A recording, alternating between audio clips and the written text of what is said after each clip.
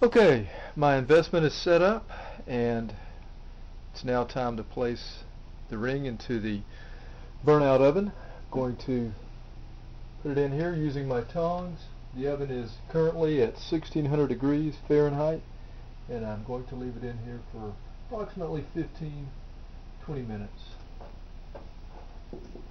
That is very hot. Believe me, it is very hot. Now we'll wait, prepare for our casting.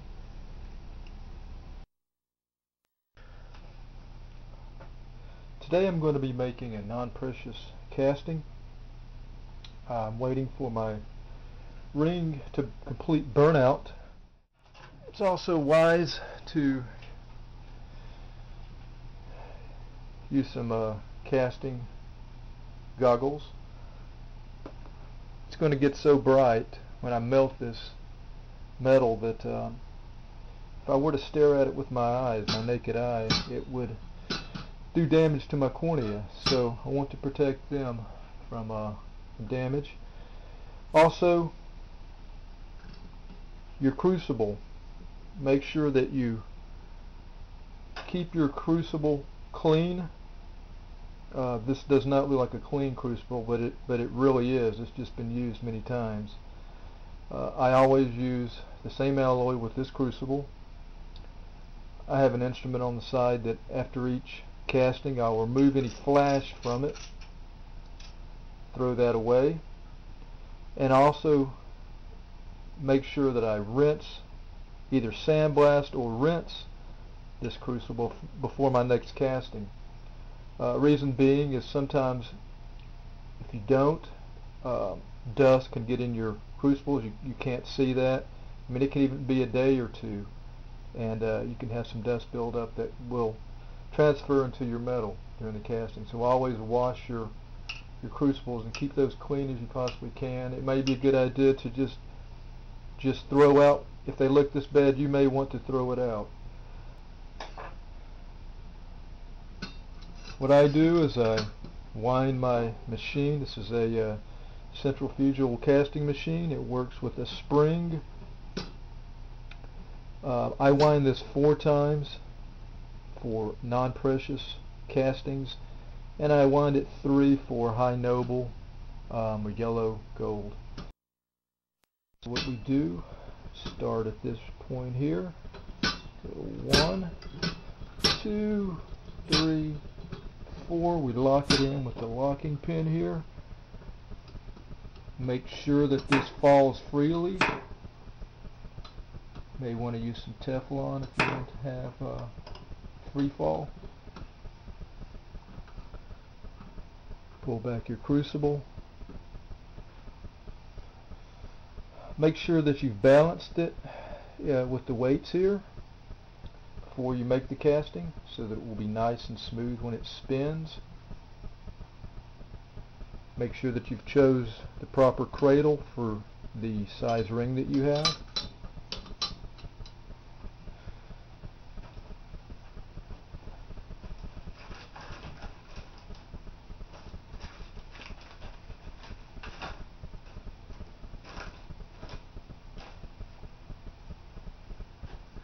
Next thing would be a good idea to put your alloy in.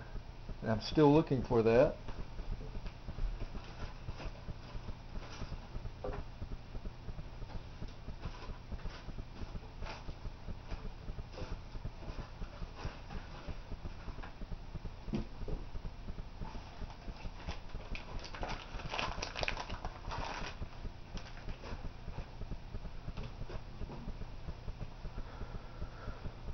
Going to place my alloy.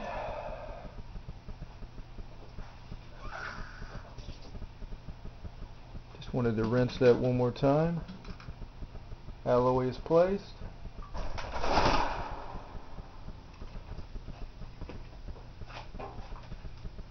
Going to put my goggles and my mask on.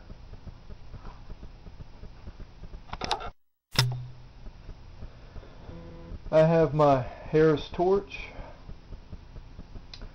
I believe this is a 12-hole tip, casting tip. What I'm going to do is melt the alloy. An indication that it will be ready to cast is when the alloy starts to slump.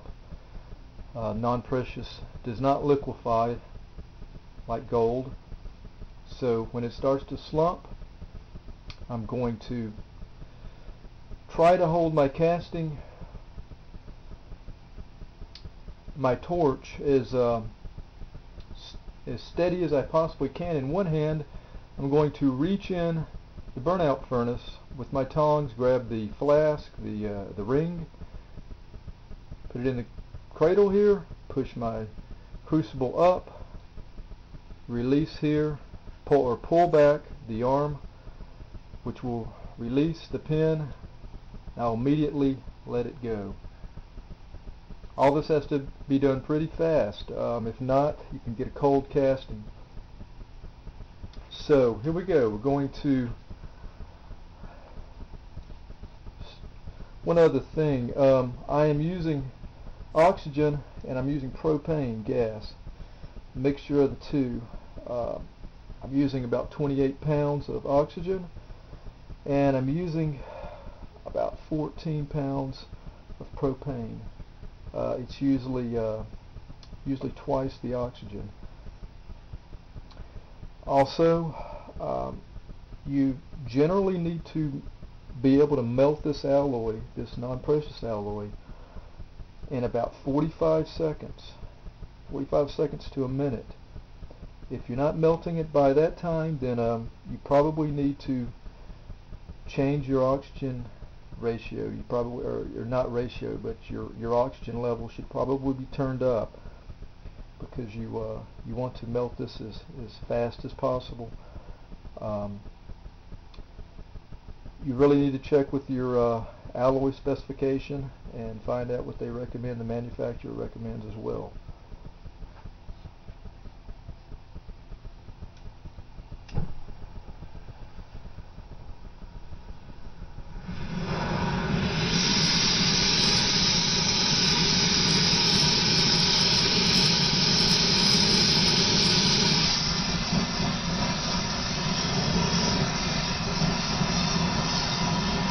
I'm going to get my tongs. Oh! You're not supposed to do that.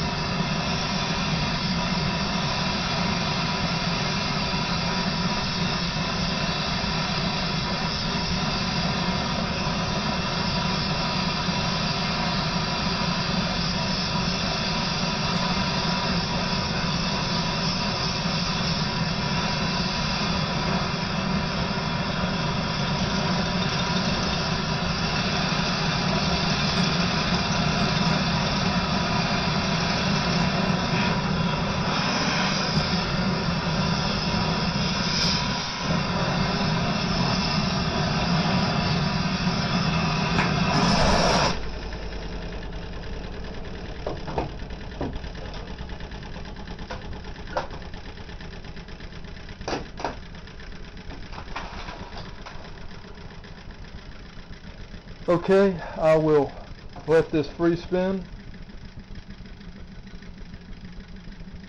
I'm going to let this ring cool down by bench cool. I'm not going to quench this. You can quench this alloy.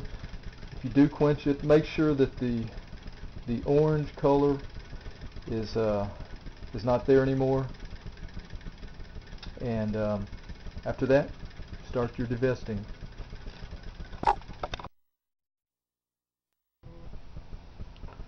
Okay.